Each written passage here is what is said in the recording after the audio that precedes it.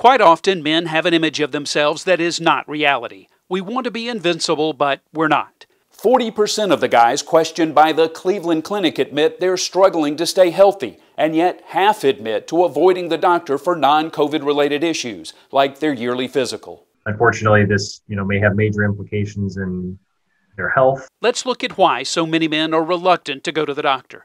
It started long before the pandemic. A 2019 Cleveland Clinic survey found 72% of the men questioned prefer household chores, like cleaning the toilet, to a visit with the doctor. The Cleveland Clinic's Dr. Peter Byach says too many are trying to play Superman. Men may, consider it macho to ignore some of the symptoms or problems they may be experiencing. Men are often reluctant to confront issues that may be sensitive or even embarrassing. Dr. Byach says those issues are sometimes early indicators of other problems. Urinary issues sometimes can be a sign of diabetes. So there's a lot of different ways that more serious conditions can present themselves. The Mention It campaign is the Cleveland Clinic's way of addressing the issue. Their yearly survey has found men historically place the health of their own family, even the economy, higher on their priority list than their own health. We're trying to empower the partners of men to encourage them to go get routine health screening. On a positive note, 66% of the men answering the Cleveland Clinic's most recent survey say they have contacted their doctor virtually over the past year. Those men say they prefer discussing their health from the comforts of their own home.